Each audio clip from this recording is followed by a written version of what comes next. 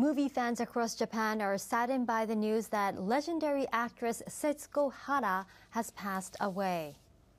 私ずるいんです。お父様やお母様が思ってらっしゃるほど。Hara made her film debut when she was just 15. She found stardom as the heroine of the 1937 film The Daughter of the Samurai, a co-production of Germany and Japan. She starred in many films directed by the internationally renowned Yasujiro Ozu. Her film Tokyo Story was awarded the Sutherland Trophy by the British Film Institute in 1958.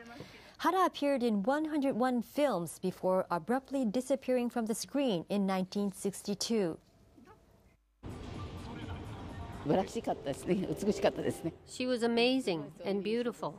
She passed away still a star.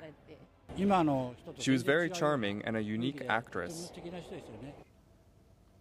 Hara opted to stay out of the limelight after her retirement. The actress died of pneumonia in September at the age of 95, but her death was not announced until Wednesday.